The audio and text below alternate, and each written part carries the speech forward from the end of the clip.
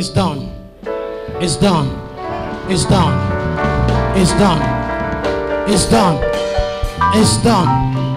It's done. It's done. It's done. The last time I told you to pray for air peace. Air peace. You are my airline. I love you so much and I like traveling with you.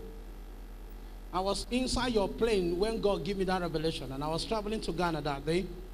But the plane that I saw that crashed was not a plane that was going to Ghana, or I saw it was going to a local environment.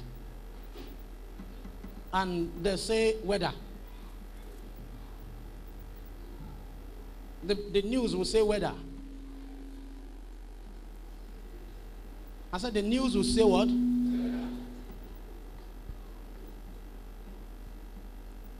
Every plane crash that will affect this company.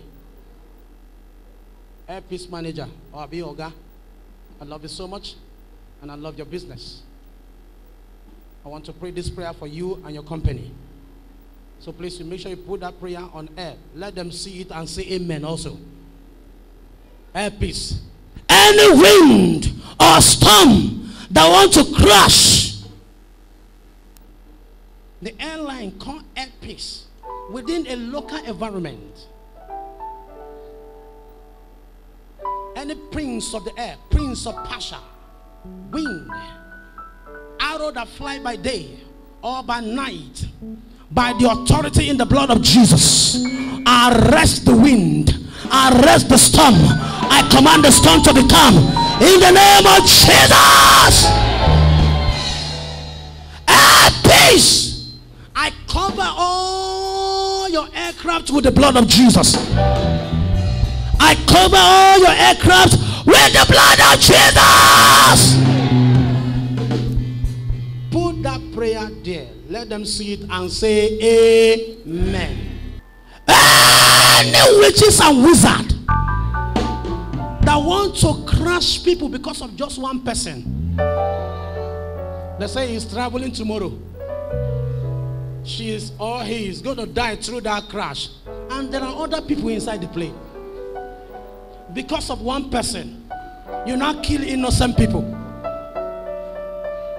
Because of one person, you now cause a motor accident and everybody inside the car die. Any witches and wizards, demon that suck blood, that want to suck blood, the blood of your children, the blood of your family, the blood of your pastor, the blood of your children, the blood of your family. Holy Ghost! Holy Ghost! Holy Ghost! Holy Ghost! Holy Ghost! Holy Ghost! Holy Ghost! Holy Ghost! Air Peace. Pray for 3 days. Monday tomorrow, Wednesday, and Thursday. These 3 days. Monday, then you go Wednesday, then Thursday. This is the scripture. Psalm 91. Just declare it. If you have your own pastor, give them the same scripture. Don't say my pastor, somebody give prophecies, come and cancel it. And all these kele wele pastor, they will ask you to donate before prayer. You don't need to donate anything. You don't need to give anything. As I'm praying for you, God is already delivering you already. Anybody who wants to offer that prayer without this scripture will pray a wrong prayer for you. Psalm 91, he that dwells in the secret place of the Most High shall abide under the shadow of the Almighty. And I will say of the Lord, he is my refuge. The Lord is the refuge of Air Peace. May God hide you in the secret place of the Most High in the name of Jesus. So shall it be in Jesus' name.